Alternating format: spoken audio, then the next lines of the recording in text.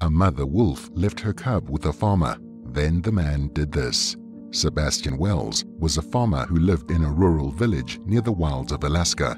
The man loved his job, as he loved to spend his time outside in the fresh air caring for his livestock. He could think of nothing better to do with his life, as he was able to be his own boss, as well as enjoy the beautiful wilderness and forests that sat at the edge of his farm as much as he liked. However, one morning when Sebastian was working through his daily routine, he came across something astounding. It had started like any other day for the farmer. He had woken up early and started on his daily chores, letting his sheep out of the barn and into the fields to graze. As usual, when it was almost time for his lunch break, Sebastian made sure to take a quick walk around the perimeter of his fields to make sure that there were no broken fences or hazardous obstacles that could injure his livestock. On this particular day, though, he came across something incredible. Sebastian had been walking by a fence near a section of the woods that backed onto his property when he began to hear a strange noise, almost like a dog whimpering. Curious, the farmer crept closer to the sound, only to discover a small wolf cub hidden amongst some overgrown grass. The cub looked to be only a few months old and was shivering in the cold. Worried that its mother might appear at any second and attack him, Sebastian quickly backed away from the small canine. He decided to watch from a distance to see if the mama wolf would come back for its baby. But after waiting a while, the farmer began to worry that something was wrong, as there was no sign of the female canine. Creeping closer once again, Sebastian took a closer look at the wolf cub and its surroundings, only to see a few spatterings of blood on the ground near the animal. The farmer followed the trail for a little while, only to find it led back into the forest. It looked like the injured female wolf had abandoned her baby, and a confused Sebastian returned to the cub in order to figure out what to do next. Knowing that the animal would perish if left alone, as it was too young to fend for itself, the farmer decided to pick the wolf cub up and take it back to his home.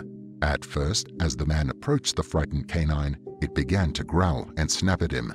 However, after some careful coaxing by the farmer, the wolf was soon in his arms, and the two were on their way back to Sebastian's home. Once inside the warm house, Sebastian finally noticed just how cold the cub truly was. It was shivering non-stop. Wanting to help the poor animal, the farmer quickly took it over to the fire that was burning in the hearth. He also grabbed some old blankets and wrapped the wolf cub up in them to help try and warm it back up. Once the animal's shivering had subsided, Sebastian thought that it must be quite hungry. Not knowing what else to feed it, the farmer simply got some cooked meat out of his fridge and gave it to the small wolf.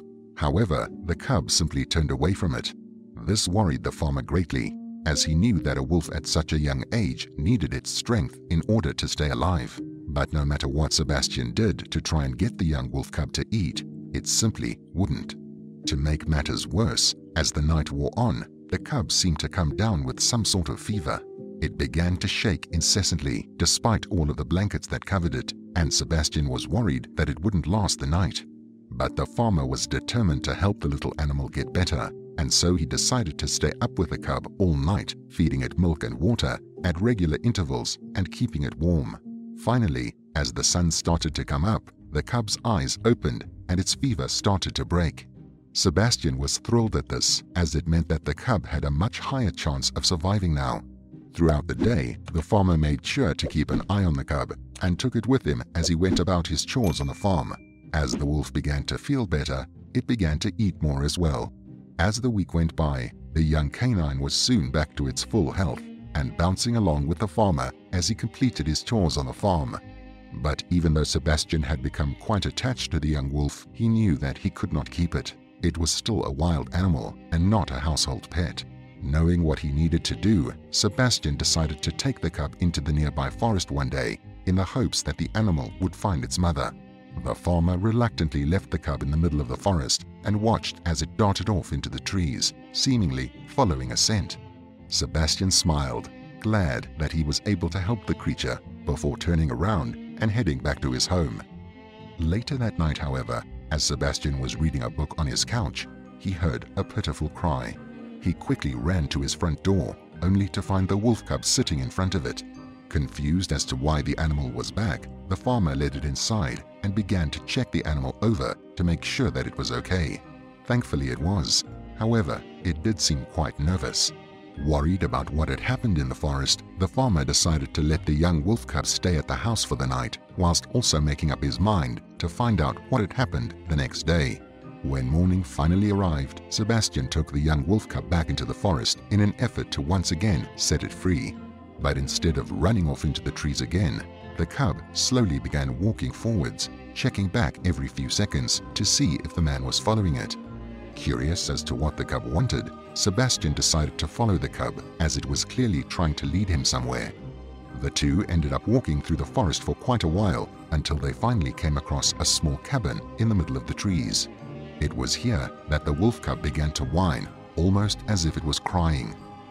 Wanting to know what was wrong, Sebastian crept up to the window of the cabin and peered inside, but what he saw shocked him. Lying in a tiny cage in the corner of the cabin was a fully grown wolf. Sebastian immediately knew that this was the cub's mother, but what was she doing in a cage? At that moment, Sebastian suddenly heard two men walking towards the cabin from the other side of the woods. The farmer quickly retreated to the trees and hid behind them as he listened to the strangers.